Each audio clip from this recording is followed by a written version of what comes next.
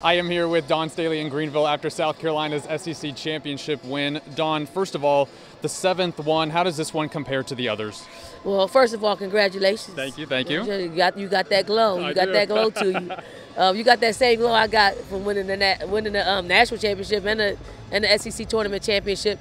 I mean, it's great. I'm super happy for this team. Like, this team of players who really believe in each other.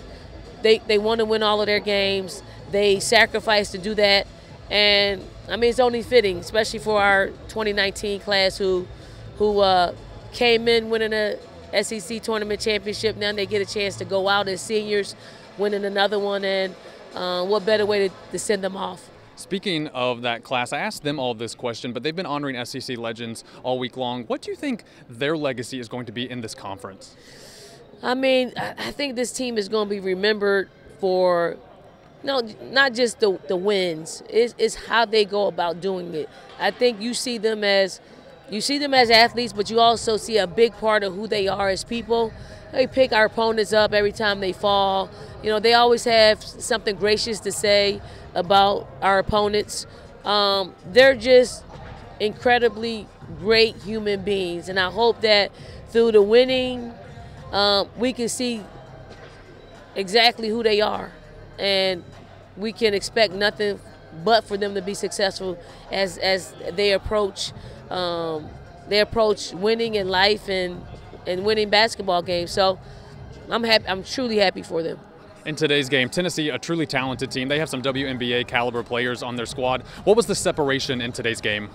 I think the separation was our depth, our ability to play different people, to throw at those potential WNBA players in Jordan Horston and Rickea Jackson.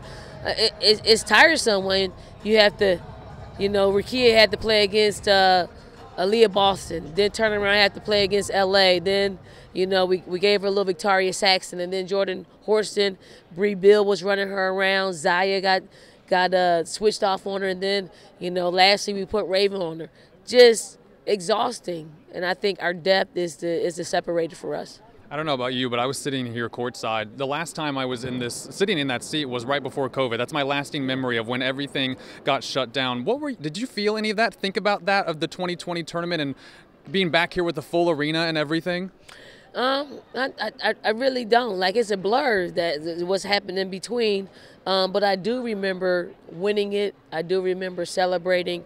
I do remember shaking people's hands and hugging and wondering why I didn't catch COVID at that particular time. But also, just it was an end to a career of our two seniors, Ty and Kiki, that I remember the most because they didn't get a chance to play in an NCAA tournament in their senior years. But thankfully, we got a chance to actually give them their 2022 national championship rings because they were a big part of it.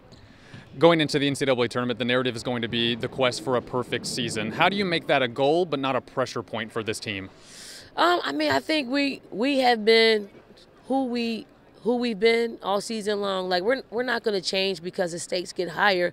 I think we're going to be as poised and calm and collected as we've been all season long. And those are the habits that we formed, and hopefully we take those into the NCAA tournament. Lastly, the players said they're going to the beach. What are you doing the next 4 days? I'm going to take tomorrow off. I got to go recruiting on the West Coast. So there's my break. Congrats, Dawn. Thanks. Thank you, Matt.